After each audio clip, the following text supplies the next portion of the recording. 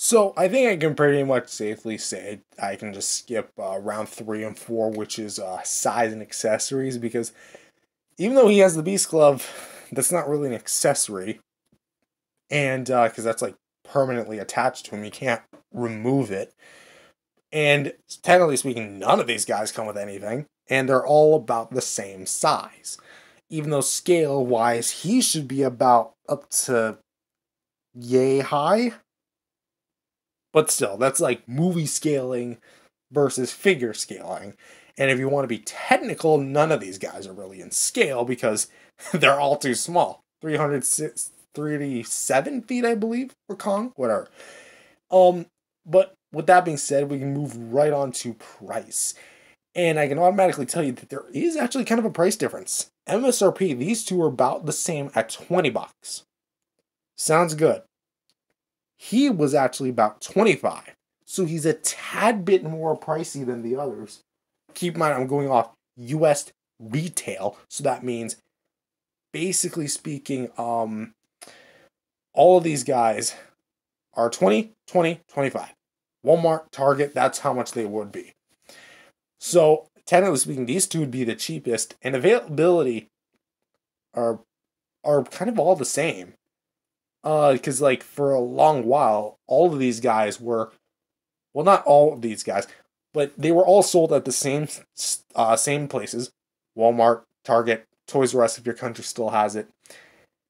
I don't know about Best Buy. I know they carry some form of collectibles, but I'm not too sure about them. But those are like the main three. Fourth, if you can squeeze in like comic shops and collectible stores and stuff, like those will have Godzilla and Kong stuff, but maybe not these ones in particular. But as of 2024, really, these guys haven't been really stocked up that much.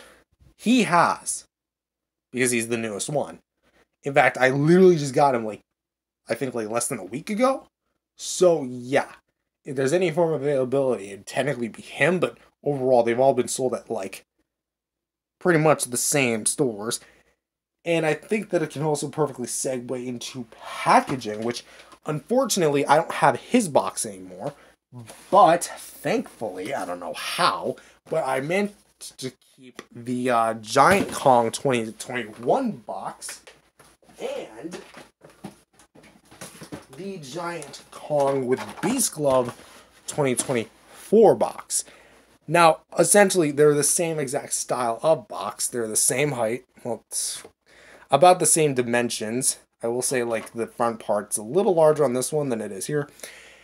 And say what you will about the print. I like this print a lot more than I like that print, although I do have a bit of a soft spot for this print. But, the overall style guide. But yeah, this is just kind of the basic difference.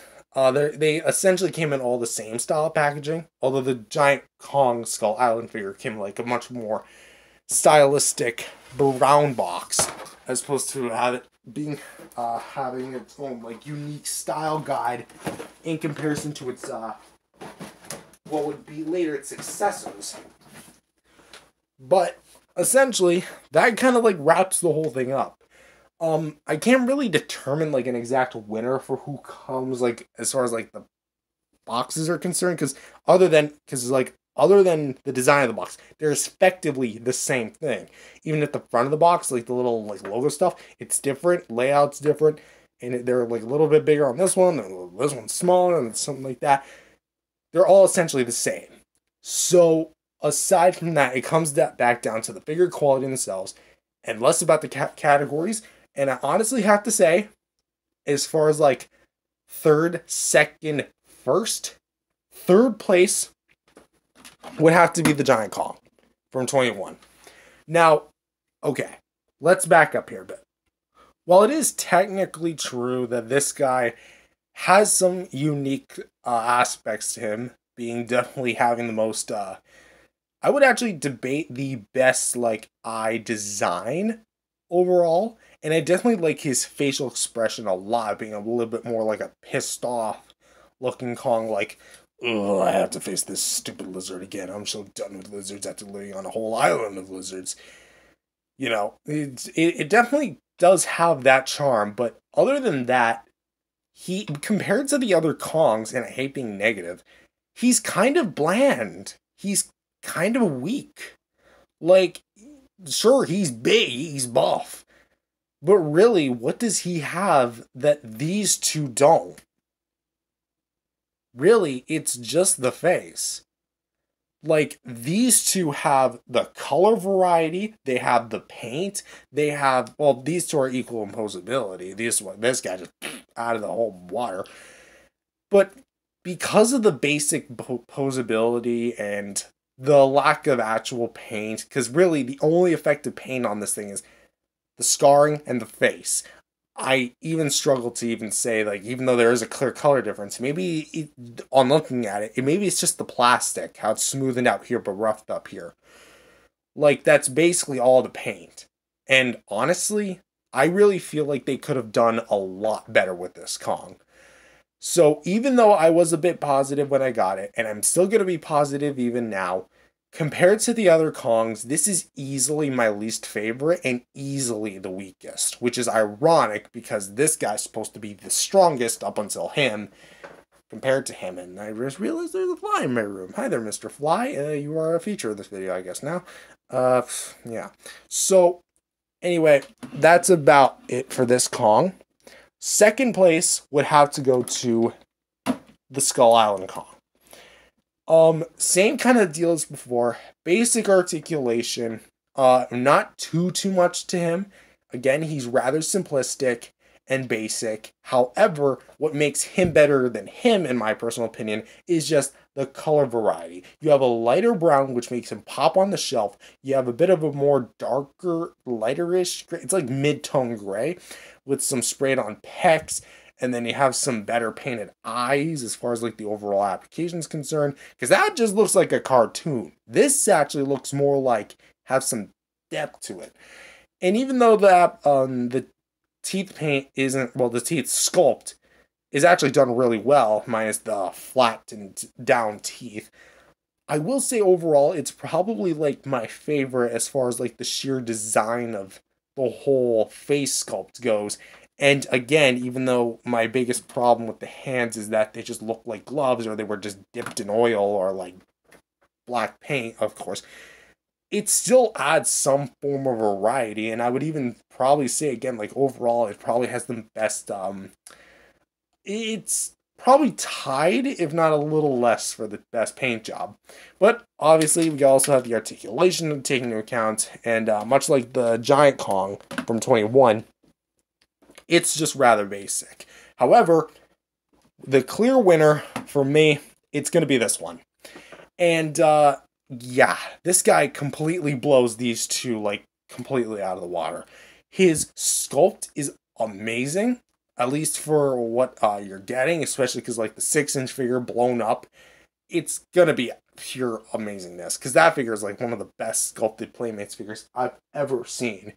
I don't know who sculpted that figure, but clearly they had a raise. It also has a lot of nice paint applications, although they're not the most cleanly applied, as you can kind of see. It definitely has a lot of, like, the best, like, paint work, especially, like, with the addition of the Beast Glove. I know it's a bit unfair to compare it, because those don't have the Beast Glove, but this one does.